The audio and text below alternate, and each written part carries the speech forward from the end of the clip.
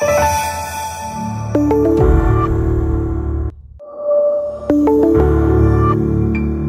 morning. Another 4 minutes for the afternoon. So thanks for the quiz. You further increased my heartbeat, okay? My domain is not from semiconductor, but I'm venturing into the semiconductor industry very recently. I'm 30 plus years industry veteran, started with nuts and bolts in a heavy automobile industry called Ashok Leyland. I never seen wires also, very little wires, okay? But we are going to talk about a lot of jargons being discussed. My presentation is only my journey and how we are seeing these disruptions. We are very fortunate to be born on this century, especially people like me. I've seen all these disruptions. From the bicycle is one of the disruptive product. I got a chance to use the telephone, cell phone. Now, a vehicle which is equivalent to a cell phone. This is what I'm going to talk in the next 30 minutes or so. So my topic is, revolutionizing mobility. It's my passion. I started very early, buying spare parts and assemble a two-wheeler and go for a famous scissors rally. The cost of that project is only 2,000, prize money is 10,000.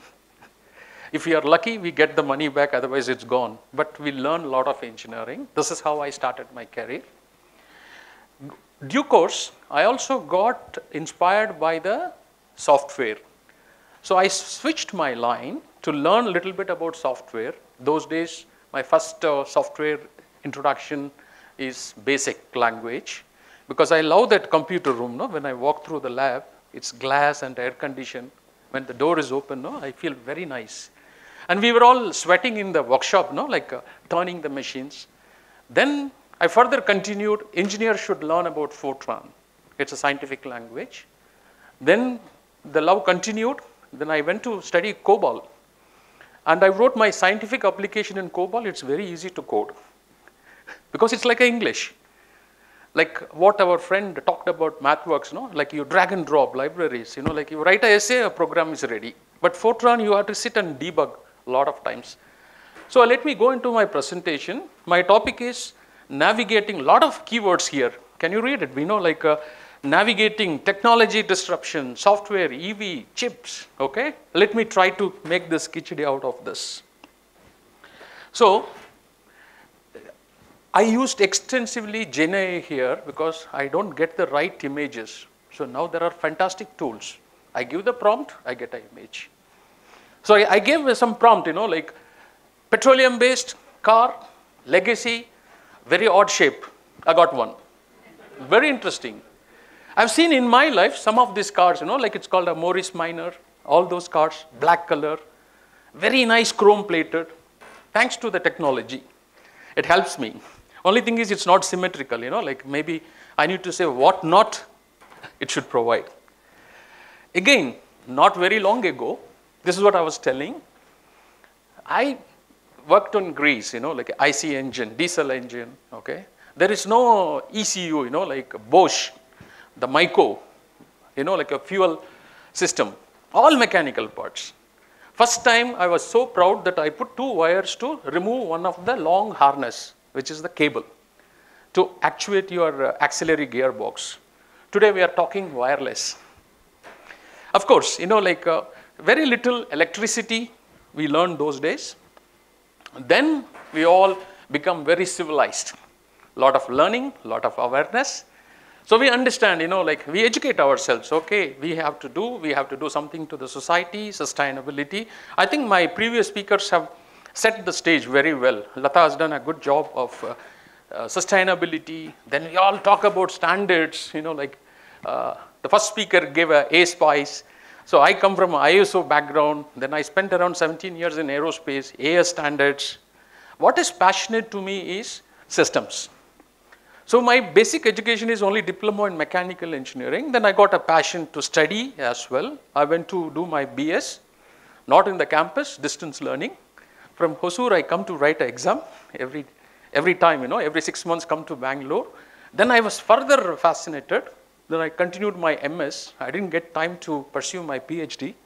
Now I'm doing it after my so-called retirement. The topic is artificial intelligence. And specialization is cognitive AI. How humans think. See, today somebody asked about VECU and all, no? Like, it's very important. When you drive a car, your ECU is fantastic, you know. You can sing a song, you can smoke, you can drink, you can talk, you can drive in single hand. It's very, very important how to abstract your neurons. You use only 2% or less than 2% when you are doing a sports driving. In a normal driving, it's much less. So how to abstract this? That is another passion which I am doing. Technology innovation is the keyword I want to touch upon here. Now, it is my imagination, you know, like, this is going to be very future. This is again thanks to Leonardo.ai. So, what I'll see as an engineering community, what problems you are trying to solve? We talk about EV, and Lata also mentioned they are slowing down. What is the reason? There is an imbalance. It's very easy to bring out an electric vehicle. Where are the chargers? How to plan my route? Is my car is so, you know, like communicative? Do I have a 5G? Can I charge when I am having a coffee? When I have an excess power, how to give it back to the grid? When everybody charges same time, the grid blows. So these are all the problems still outside. I want to touch upon through my new venture, how we can focus a little bit outside of the car. Okay? So we are working on a high power or fast, intelligent, smart charging infrastructure. That's our project. But this is another view, a car and, you know, like less mechanical components. Okay, this is the result I got. I could see a display. I saw some harness, some battery pack, few things. But this is not perfect, but I'm going to perfect it after next presentation. So I have seen this through my learning. This is very important. I think somebody has also presented the evolution of automotive electronics. I think today's AI is nothing but the reinforcement learning of all these years. So if you take all this architecture and give it to a nice AI tool, it will give you a very, very good architecture, refined one. But we don't do it because we are trying to do from the last decade as an input. So this is only for your reading. You know, like what we are here today is, we are talking about autonomous driving and electric vehicle, so much of complexity. Rise of electric vehicles, it is progressive because still we have not, you know, like I always look at this slide, all are coexisting. This is not going to go away for the next 50 years. Okay, I have a pleasure of, you know, like I was little so worried when I bought my recent car. So everyone was saying EV is going to take the world. I love the diesel vehicle. So I went and bought this XUV 700. I enjoy driving. But the second thing is, we are not really making the overall cost economics also. End of the day, you have to pay for the development or for the use. So we talk about rise of electric vehicles. There are some definite advantages, but it's going to pay back once the numbers are achieved in the coming years. So autonomous driving is another interesting thing. Thanks to Mahindra, I think I enjoy. What is important there is autonomous driving. It's not only pleasure, it's not a technology supremacy or something, efficiency. See, I'm a passionate rally driver in the two-wheelers those days, but I love driving, long drives, but the fatigue. What I used to drive earlier to now, we can feel. Especially when you are getting old, get into an autonomous vehicle. So definitely you will enjoy the drive. Of course, there is a transition path. Now let us get into my limited knowledge, a mechanical engineer talking about embedded systems on chip. Okay, bear with me if I do some blunders here. So for me, everything is a system. Okay, so if you drill down a vehicle, the future vehicle, all these topics are very important, which constitutes a vehicle. So there are two ways, you know, like I understand software, there is a layer of software, And there is an emerging technology, emerging future technology. Software-defined, chip-defined vehicle is going to come very soon. That means over a coffee, which I put in my first slide, you can change the chip and change your complete route planning also. You can change the vehicle performance and load another set of software over the air to make completely in between the trip also. There are some microchips developments are happening, but we have to wait for that. So let me go into importance of chip design. I'm very new to this industry, hardly 2 months now. Whatever I learned, I'm just trying to present here. What is an electronic chip and that evolution? In the VLSI industry, this chart is a kind of a Bible. So the chip performance and the variants are growing or doubling every year. So silently things are happening because it takes a lot of time to come up with one chip, but they are going to make in more than cars. And especially this industry, I got very zapped.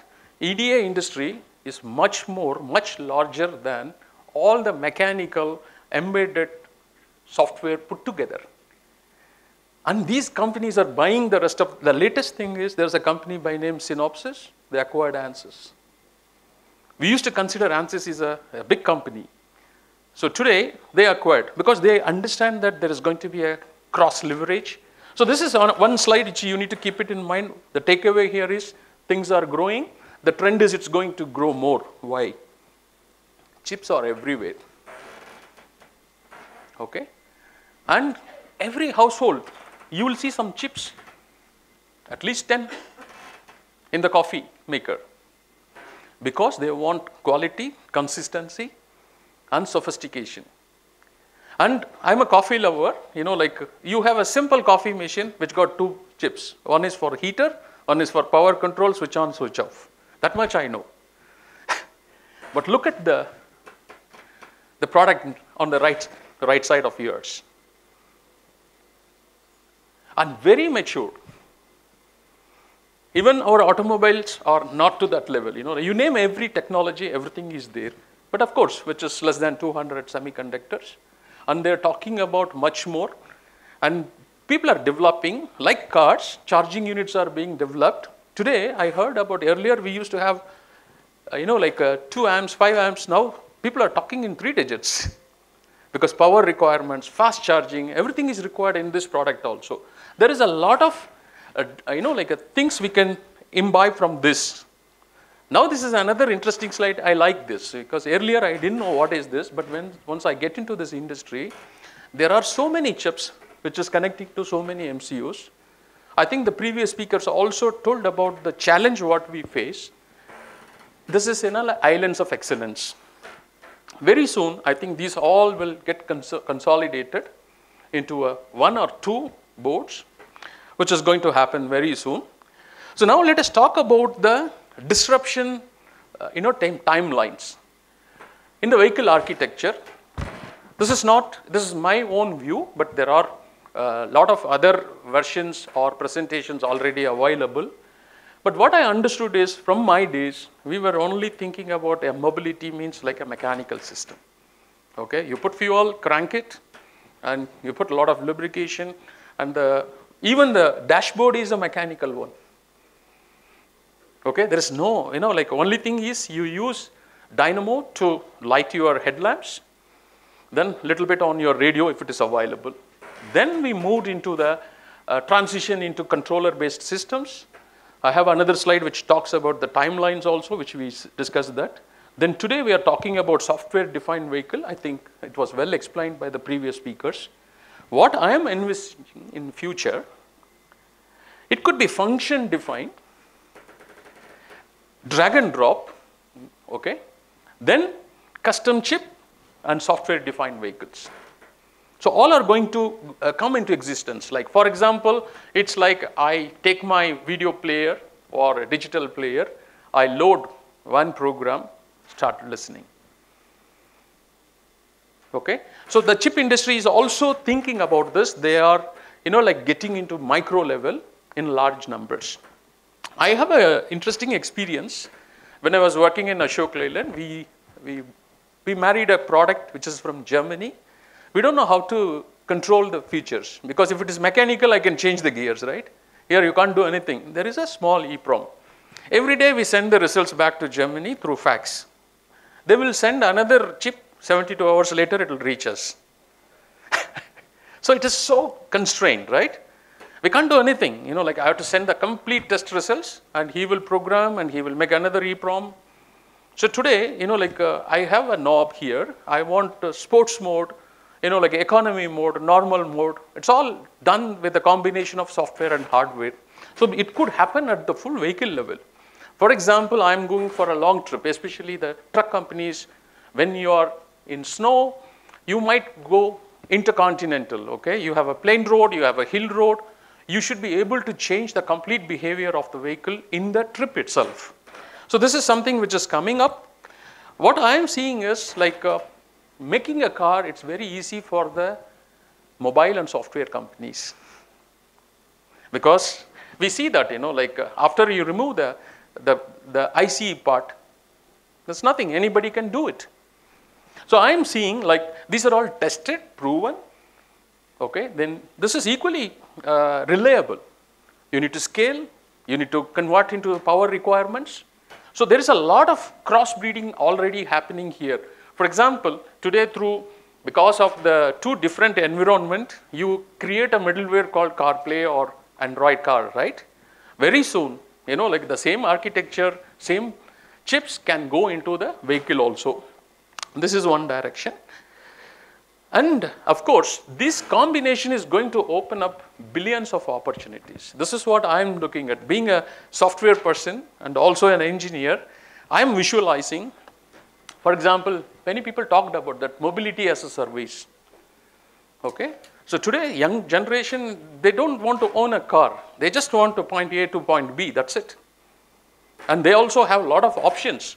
By the way, what Lata was saying this morning, there is an app made in India.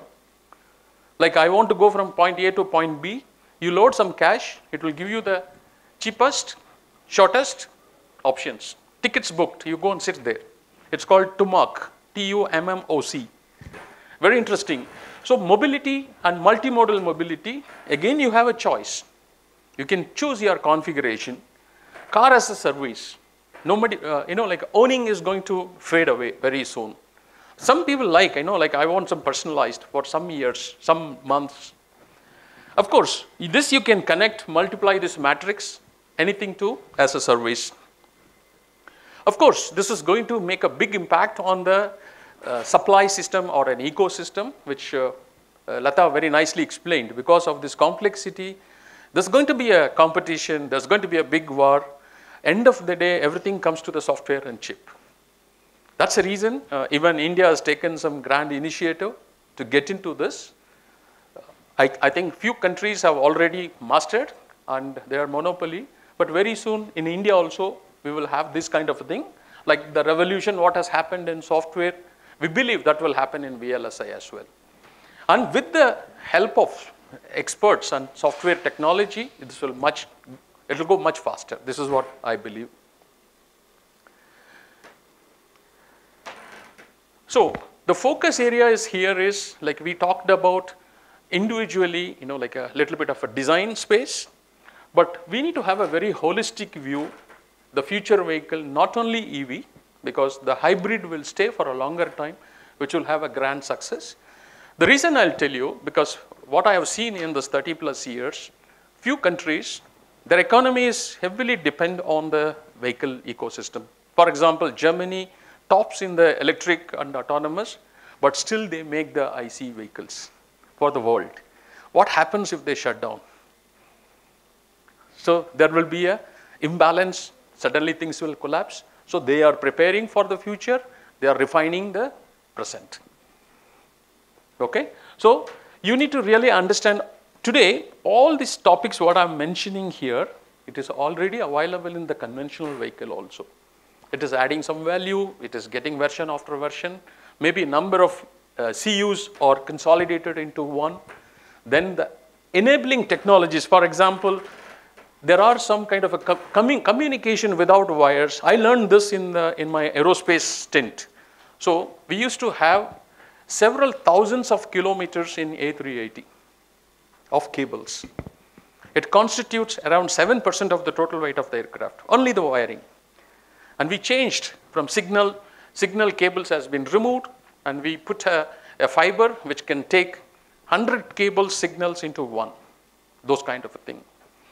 And you have infotainment, the growing needs are very high, especially the young generation.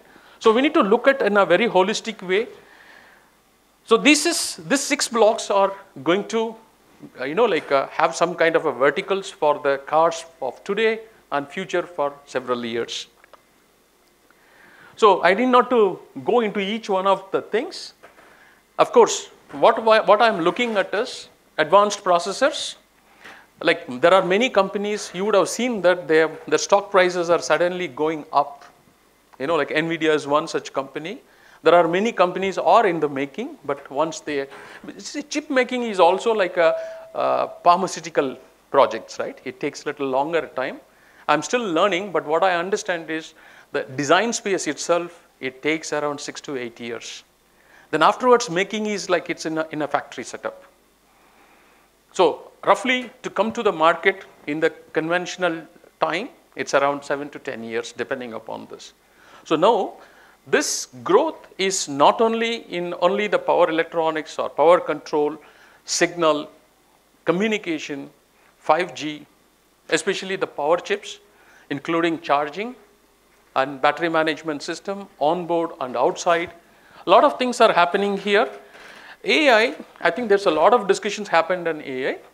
What I understand here is like AI is nothing but a consolidation of last 20, 30 years experience. It's a very good guide, okay? Today, somebody has really done the libraries for us to use. So I did a first project on machine learning and AI some 7 years before. It's a social project. We wanted to spot the stranded ambulances in the city.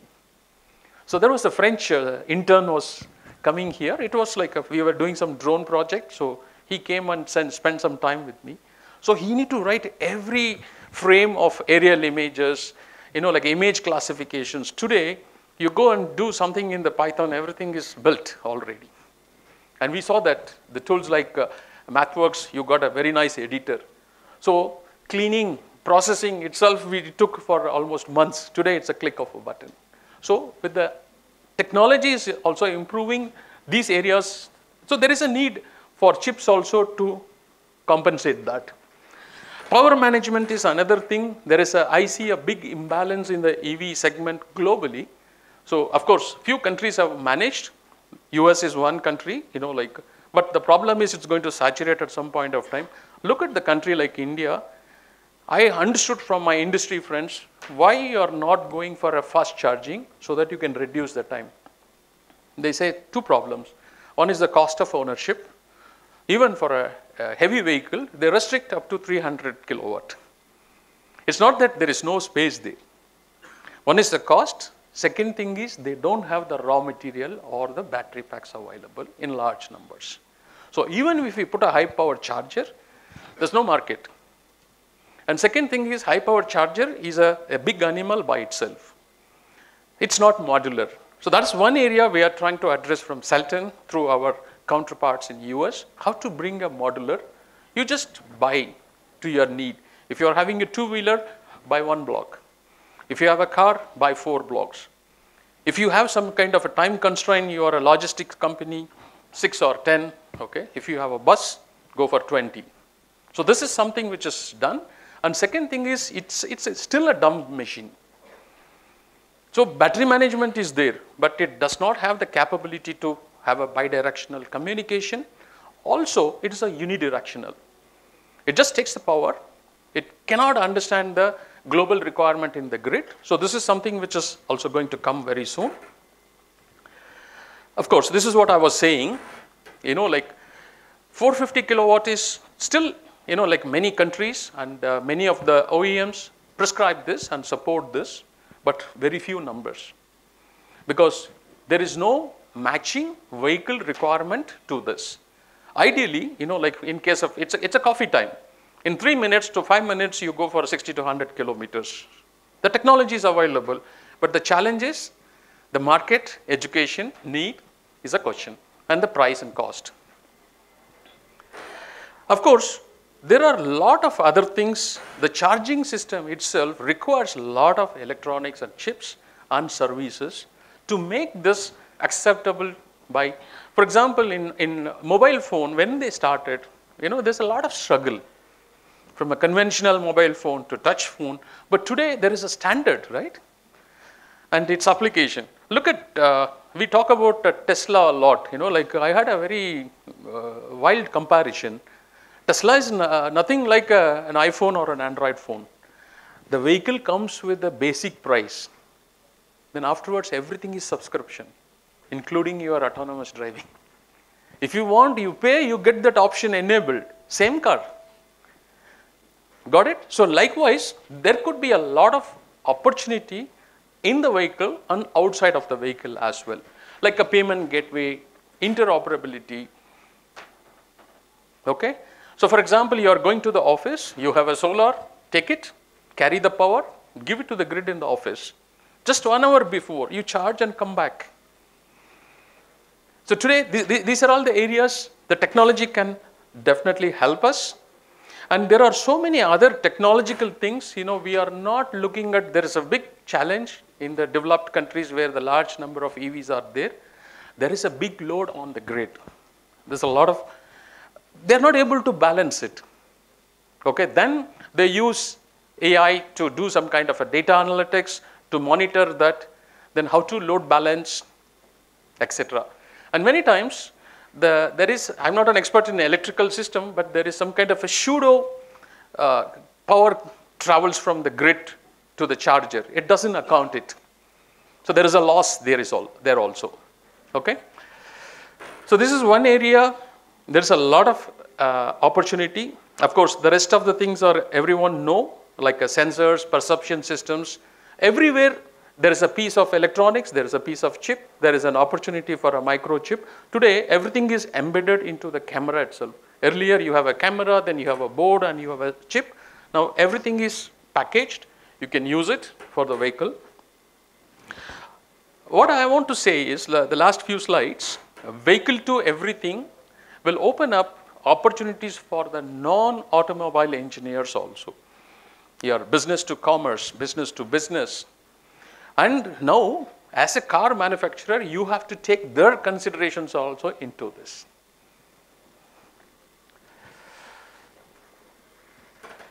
Of course, there's a lot of discussions from MathWorks, and others also talked about the software system. I don't want to go into details, but this is one of the important things. We need to take it cohesively when the vehicle developments are happening.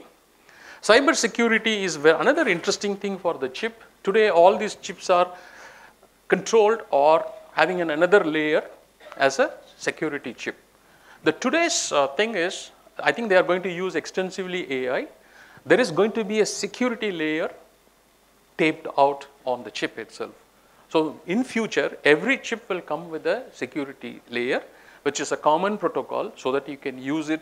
So you can reduce that in your coding or an additional chip or device for the security purpose. That's the message here. We talked about scalability, sustainability. I think it's already. Now, we are in India. We develop the technology for the world. So what are we doing for the country? This I want to take it as a personal thing. I'm working on this project as a part of my PhD. Okay, this is not for the cars, for the truck industry. I drive a lot and I see a lot of accidents. Okay, then I also understand what are the causes, how we can use technology to bring something, like some discipline or some control on this. Many of you, if you are driving on a highway, you would have seen that there is no lane discipline. And we have a lot of technology, a lot of codes available, a lot of software, lane departure, lane warning. What are we doing with that? It is going to the car. They are very, I believe that they are disciplined, they drive, and there is a warning. But what happened to the users who are large in numbers worldwide? But there is a discipline. In some cases, you have to enforce the discipline. So I came up with some kind of an idea here. Accident costs lives. Okay. Sometimes even the insurance will not cover. Okay. And not only to the vehicle, to the surroundings. Very tough to go and claim that this mistake is coming from so and so person. So yeah, idea came, like how we can use. I'm available to discuss this. If some interested people, they can approach me offline. So what you see here is vehicle to everything. You have a 360-degree view. You can avoid some pedestrians or some side passengers can be. We have a cloud. We have a GPS. We can track when somebody is not using the low-speed line. You would have seen in India, like in the high-speed line, all the trucks will be going very slow. And next to that, and the car and two-wheeler fellow will be gone. He'll be in the gutter. Correct? And they get into accident. And these truck drivers, they don't have a system of using the rear view mirror. So how to do that? So the idea came from my aerospace experience. Put a black box. You call it as a controller or a VCU or ECU, whatever it is. Make it more economical. Give that as a free tool, like a registration fee. Subscribe. Safety as a service. And take the full control to the government so that you give some kind of a rating to the drivers on every trip. How many times you moved from your GPS points? Because all the roads are, you can measure, up to 1 feet, if I'm right. But good GPS chips can even go for half a feet. Second thing is, in case of an emergency, you need not wait for somebody ongoer to look at that. If there is an impact of so many Gs, straight away all the hospitals are alerted. You know that something has gone. So somebody can call this driver and say what has happened. They can come to the spot. And good and important thing is, you would have seen the growth of our road networks is quite high. So this is another thing. While learning our technology, please put your mind, this is one request. You can take it to your companies. There's no IP here. If you want to develop a product, please develop it. Okay? Thank you very much. I think, I don't know whether how much useful when I walk through this disruption. This is what I want to present and share with you. Thank you very much.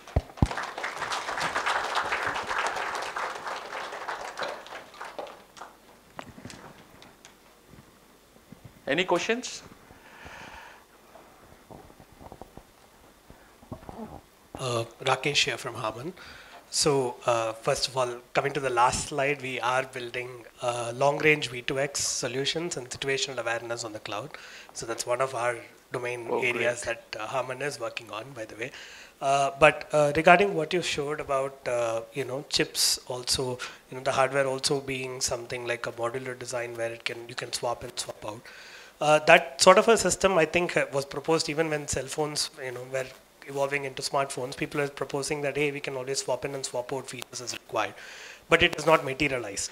And part of that has also been because SoCs are very, very tightly, coupled to the features that they are currently being used for. And the cost aspect of this, right? And India being a very cost-sensitive market, the problem here is each and every transistor in your system today is being squeezed to the maximum performance that it's possible with. So do you think, considering that this, has not even happened in the smartphone industry, how possible it is on the automotive side? But curious on that. No, it's a very valid point. If you look at the smartphone industry, what they're trying to do is whatever they were doing as a software application, after some maturity, if not 100%, 50% goes into SoC. That means they standardize it. Then they put some kind of a layer on top of it, which is only going to be in the software layer. If you look at iPhone, all of them are not their chips. Their competitors' chip also there. And every year, 10% of the new chips are coming in. Why these chips are coming? Because it's cost effective with the more differentiation and functionality. So this is possible only in a large market. Okay? But what I'm saying is it's a future. If all these companies, automotive companies today, they rely on standard chips and they build the whole system around that as a software. But in future, once there is a demand and automotive companies should clean up their architecture and network, and they come up with, these are all the chips, rest of the things I'll manage with software, then it's going to be very easy. Of course, it is not there, it is challenging, but definitely we are going into this direction.